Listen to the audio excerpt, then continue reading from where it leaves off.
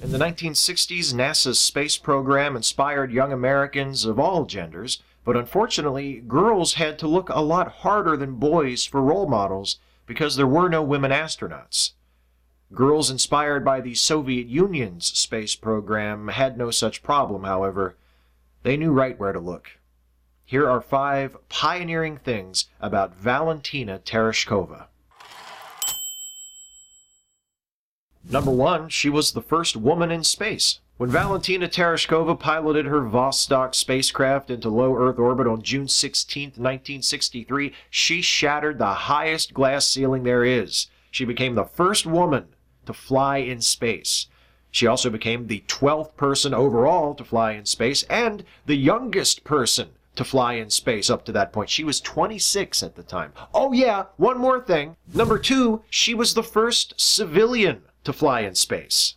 The Soviet space program was controlled by the military, and although NASA was not a military agency, all the astronauts at that time were military veterans. Tereshkova was given an honorary induction into the Soviet Air Force when she joined the cosmonaut corps, but before that, she had no military experience. First civilian in space.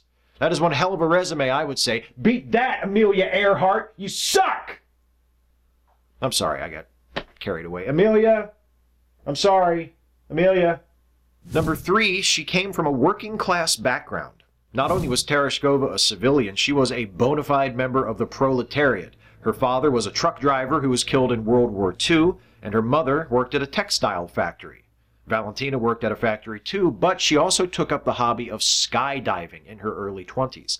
The experience she gained from parachuting prepared her for the space program. In 1962, she was one of only 5 women selected to join the cosmonaut corps from a field of over 400 applicants.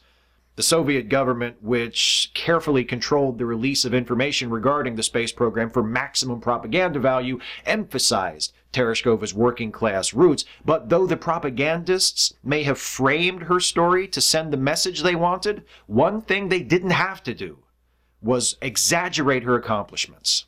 Number 4, she logged more hours in space than American astronauts. Tereshkova flew only once. To date, I'll get to that in a second, on Vostok 6, which was the final flight of the Vostok program, incidentally.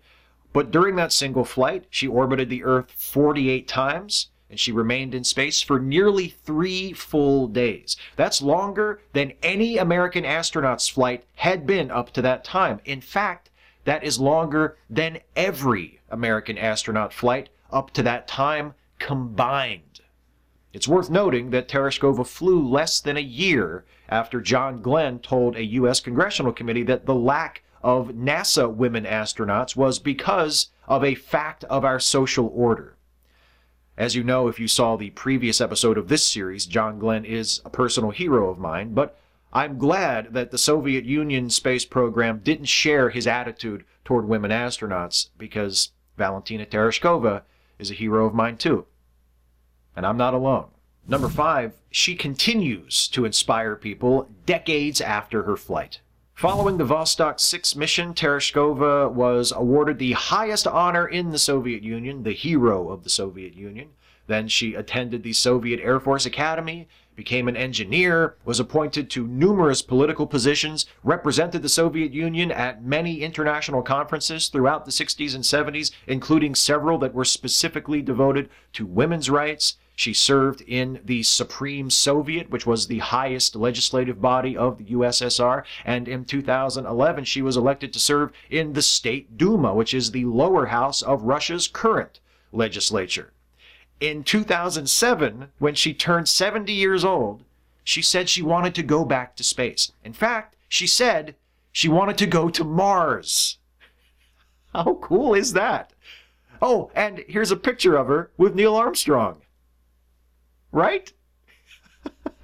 The hardest part is picking only 5. Catch you next time. Hey folks, hope you found this video worthwhile. If you did, please like, share, and subscribe. And also please consider helping me to make more videos like this one by supporting this channel through Patreon. You can go to patreon.com/Steve Shives to become a patron. Thanks for watching.